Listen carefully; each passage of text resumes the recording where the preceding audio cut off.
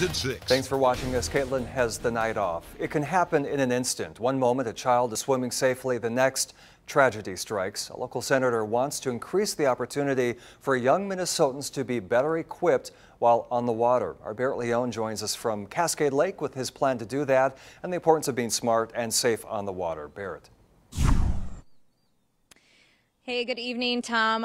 What's Minnesota summer without some water? Now, I'm here at the beach, but unfortunately we picked the wrong day to come to Cascade Lake because there really isn't a crowd here. But typically during this time of year, it's a great opportunity to go in the water and cool down. And while it can be a great pastime, if you're not properly prepared, it can be deadly. Minnesota, the land of 10,000 lakes and pools. Everybody likes to go hang out at the pool in the summer or go to the lake or the beach and just lay out or jump in the pool and cool off. Definitely dealing with water safety and swimming lessons is important with young kids. 1, 2, 3, go!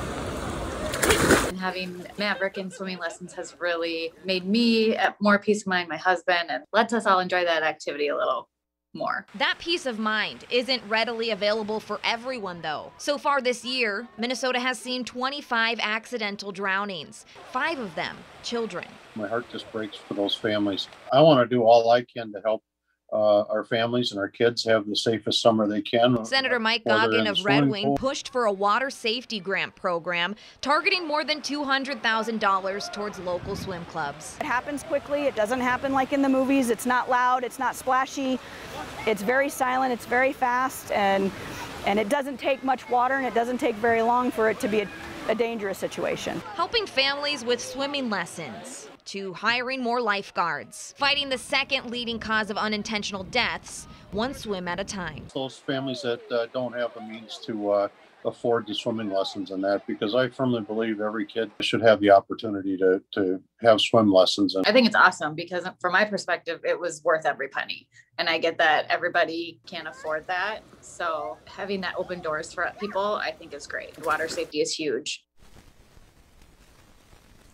Now, the legacy finance bill, which included the water safety grant program, passed in the Senate this week. Next, it will go to the House. And if it arrives on the Senate or the governor's desk and he signs it into law, that funding will become available July 1st. Reporting live in Rochester, Barrett Leone, KTTC News.